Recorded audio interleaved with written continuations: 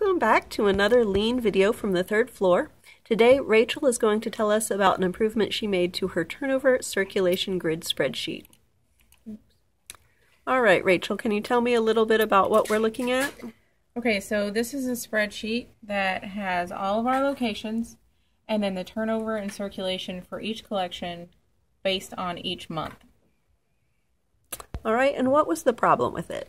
So the problem with this is it's really overwhelming because we have a lot of collections and we have a lot of months. Okay, and so what did you do to improve it? So I added a column for floor, and it has a filter so you can select the floor you want to look at.